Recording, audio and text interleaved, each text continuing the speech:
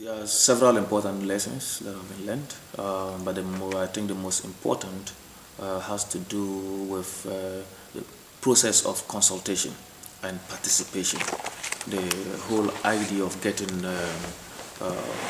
all actors on board in order to express their views, right? Give their suggestions, tell what works and what doesn't work. I think this has been a very important lesson which has to be exported to other countries trying to come out of adaptation strategies.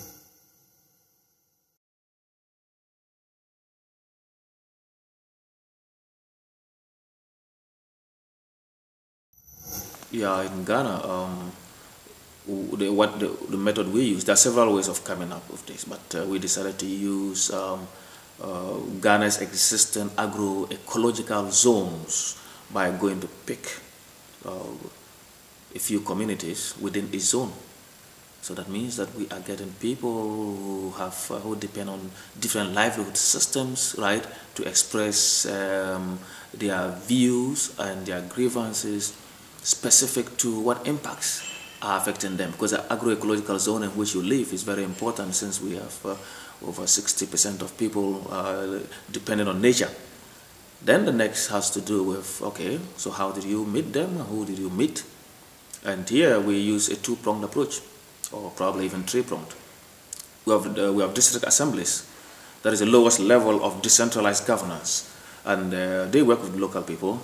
They are supposed to understand, right, the problems at local level and what efforts they are making. Yeah. So then we had a few local communities, right, in which focus group discussions were held. And then you have NGOs. And the NGOs play two roles. They represent themselves and they represent local communities. So then, and we had NGOs all through the whole process, right? So at the local level consultations, NGOs were involved. And then at the higher level, we always had NGOs, because then they are there to help challenge the sector guys. Because the sectors, they tend to have all the technocrats, who are bench driven. So then it's good to have the NGOs around to tell them, okay, what about this? And then you have a negotiated, more or less position that comes out.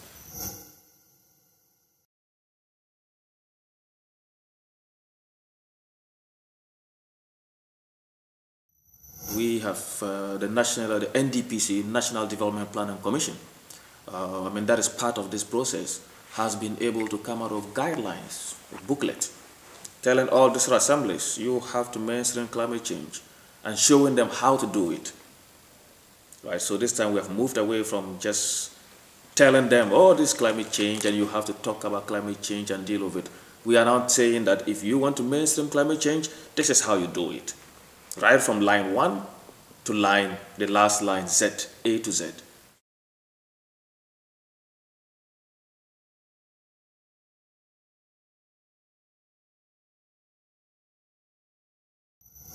Developed countries have a huge role to play.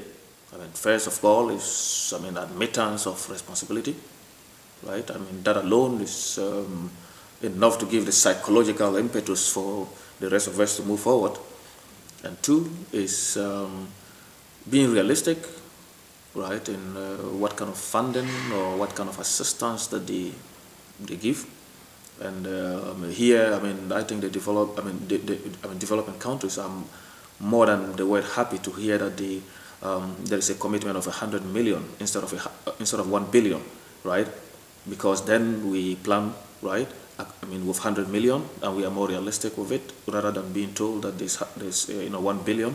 Only to have a program that is derailed by lack of funds, but then if you don't have a program, it's better not to have a program than to start a program that, that will not end, and that would have, destroyed the whole structure of an economy.